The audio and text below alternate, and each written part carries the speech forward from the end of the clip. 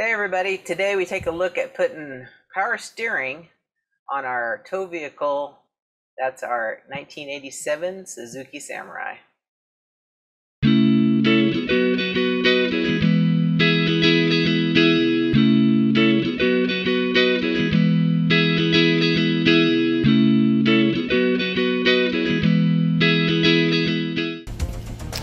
Hey everybody, this is the latest mod on our Samurai.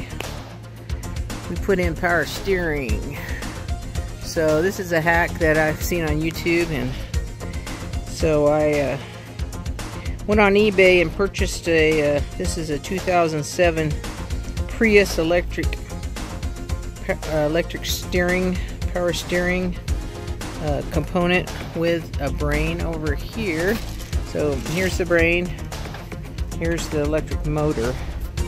So my husband Lonnie took out the steering linkage column that is standard on these non-power steering Samurais, and unfortunately in our case the splines did not line, or they weren't the same size as the one that came with the motor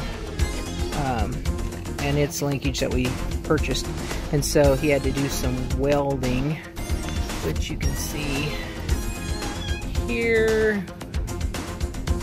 And down here where the rag joint is, we put a new rag joint, the rubber part of the rag in there. He had to cut a piece of the linkage from that came with the purchased one and weld it to the mounting plate that goes to the rag joint on the inside. So anyway, did that, and then had to put a bracket. You can see the two screws down in there. They're shiny there on the side, and put a bracket in there to hold this, because if you don't, this whole motor will flop back and forth as you turn. So it took basically a day and a half to do all this. He mounted the brain for the electric power steering here, and hopefully it won't get too wet, or we don't do mud really, so hopefully it won't get too wet or won't hurt it.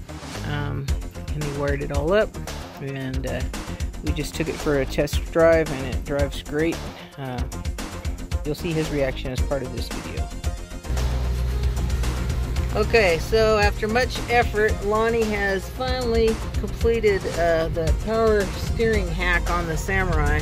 So he's driving it right now for the first time. So, what do you think, Lonnie? Have you noticed any difference yet? Amazing. Well, that's it for this episode. If you enjoyed this video, please like, subscribe, and share it. Until next time, remember, whatever your hobbies are, you can take them on the road.